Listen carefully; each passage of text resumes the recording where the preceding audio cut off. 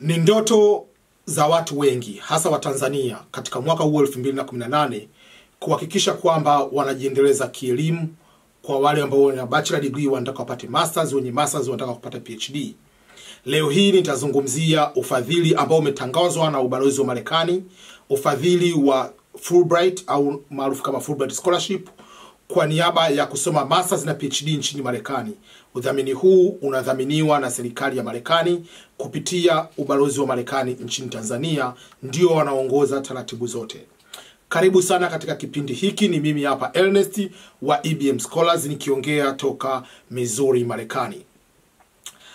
Ufadhili huu umetangazwa rasmi mwishoni mwa mwaka jana, yani Disemba mwaka 2017. Tayari tumeshaingia 2018.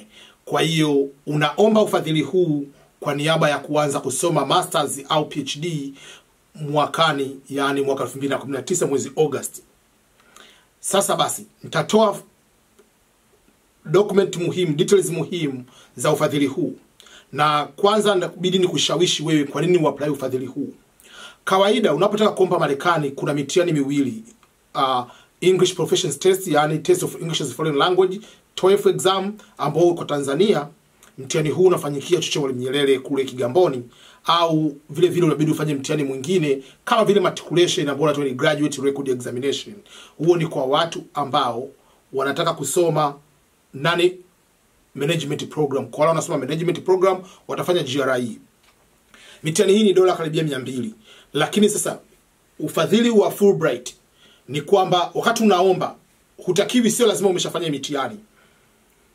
Kwa hiyo ni kwamba hakuna application fee, hauhitaji kuwa umefanya mitihani ya GRE au GMAT au mtihani wa Kiingereza wa TOEFL. Excuse me. Kwa hiyo unachotakiwa kufanya ni kwamba una apply. Kama ukishinda interview, ukawa shortlisted for the interview na ukafanya interview vizuri, basi ubalozi wa Marekani utakulipia wewe kwenda kufanya mitihani hii. Kwa hiyo advantage kubwa ya kwanza, huhitaji kuwa umeshafanya mitihani na wala ulipia application fee kuweza kufanya mitihani, kwenda kuweza kuomba udhamini huu. Hiyo ni kwa nini uapply. Kitu cha pili ni kwamba advantage ya pili ya kuomba unani program hii, una compete na Watanzania wenzako tu. Kwa sababu Fulbright kila nchi ipo, lakini hii kwa Watanzania maana yake mna compete among Tanzanians. Kwa hiyo ni kwamba wote mmesoma shule za kawaida kama ni St. Kayumba au ni hizi international school, wote mmesoma mazingira yale yale. Mmesoma UD, mmesoma UDOM, mmesoma sijui vyuo gani, mmesoma Mzumbe, mmesoma vyuo vya kufanana wote. Tofauti na kwamba ukiomba mfano University of San Diego, ukiomba John Hopkins au ukiomba chuo fulani, ni kwamba you are competing na watu wengi duniani kote. Kwa hiyo huwezi kujua mtu ana background gani zaidi, lakini unapo compete na watu kutoka the same country, maana mnakuwa na style sawa, kwamba Watanzania wengi asilimia kubwa mpaka anafikisha miaka 20 hana working experience ya kutosha, tofauti na nchi nyinginezo, kwa sababu mfumo wa shule ya elimu yetu jinsi ulivyo. Sasa udhamini huu unapatikana kupitia website ya au tovuti ya ubalozi wa Marekani. Hapa nimeifungua, lakini kwa sababu najua iko mbali huwezi kuona. Kwa hiyo kwenye video hii ukisoma maelezo hapa nimeweka linki ya scholarship hii hapa. Ina maelezo yote na linki yake. Kwa hiyo iko katika website ya ubalozi wa Marekani. Tarehe ya kuapply, deadline ni tarehe 1 mwezi wa 4, April 1st 2018 ndio deadline.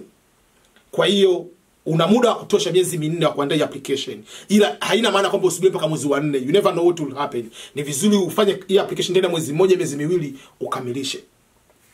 Ukisoma hii application, masharti yake ni kwamba hii application wanakuambia kabisa kwamba they give much priority kwa watu wanaofanya masters than PhD.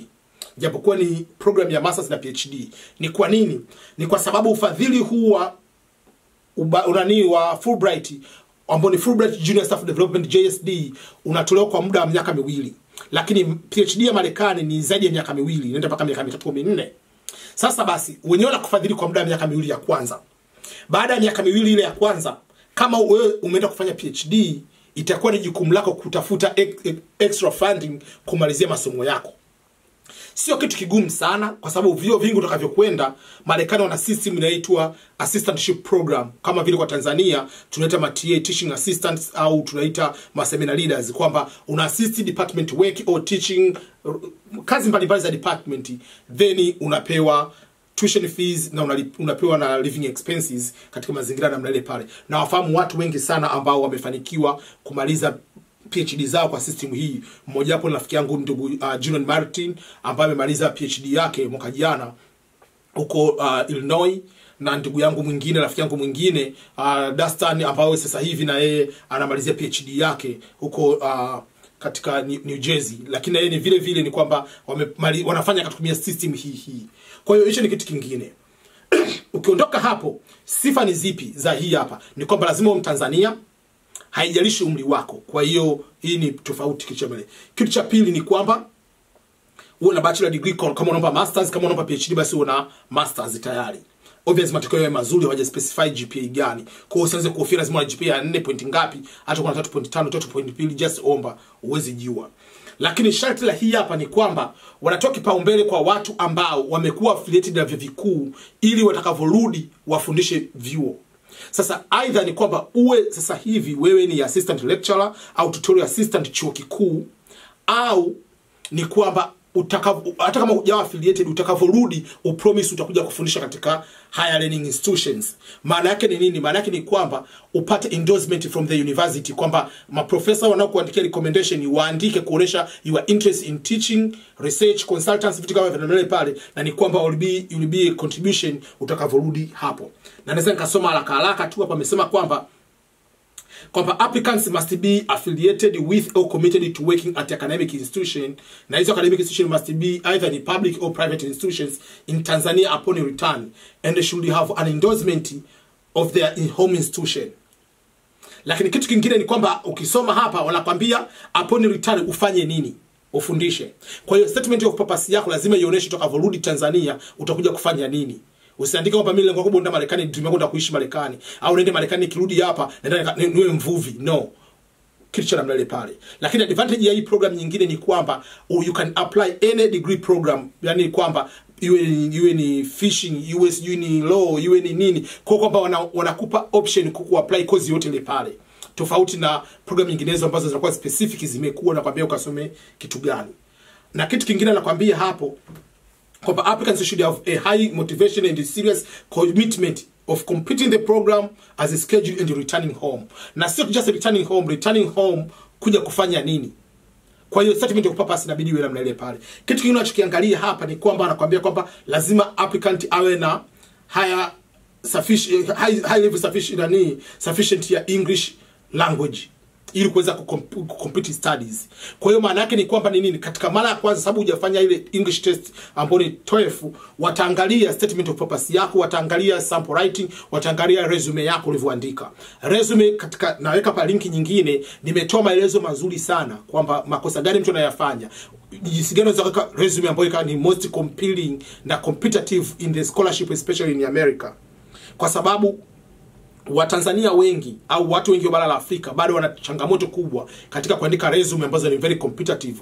Bado watu wanaandika makabila, bado watu wanaandika religion, bado mtu anaandika date of birth, bado mtu anaanza kuandika sijui yuko ni married au single, mtu anaandika kwamba elimu ya shule ya msingi, kwamba mimi nimesoma shule ya msingi fulani, nimesoma O level wapi, nimesoma A level wapi, wakati huyo mtu tayari ana masters anaomba PhD.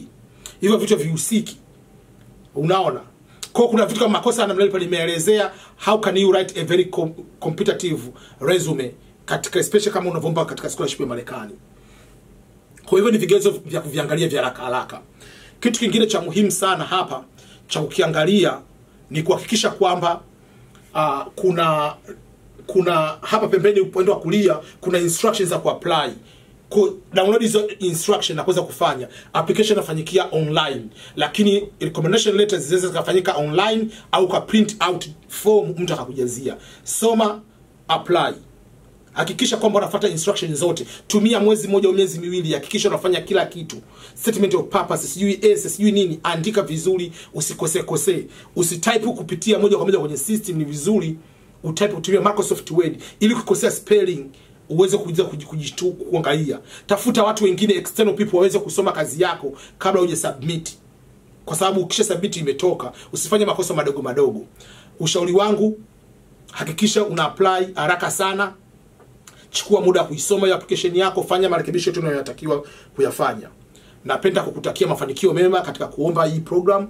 Kikubwa zaidi, share hii information na marafiki zako. Share information hata kama uhitaji, mtumie rafiki yako mwingine, tuma kwenye WhatsApp, tuma popote pale. Lakini kubwa zaidi na kuomba subscribe kwenye YouTube channel yangu, kwa sababu ukisubscribe kwenye YouTube channel yangu utakuwa unapata hizi information direct ninapoziposti. Kwa sababu lengo langu la mwaka 2018 ni kuposti videos zaidi ya 250 ambazo zinazungumzia masuala ya elimu, masuala kupublish vitabu, kuandika vitabu na mambo mengineyo ya muhimu kama vile kupungua uzito, katika masuala mengine ya kijamii kama wazazi, parenting na maisha mazima ya ugaibuni. Na kutakia mafanikio mema. Mungu aweze kukubariki. All the best in the Fulbright application and welcome to the United States of America. Ni mimi hapa Ernest Makulilo out.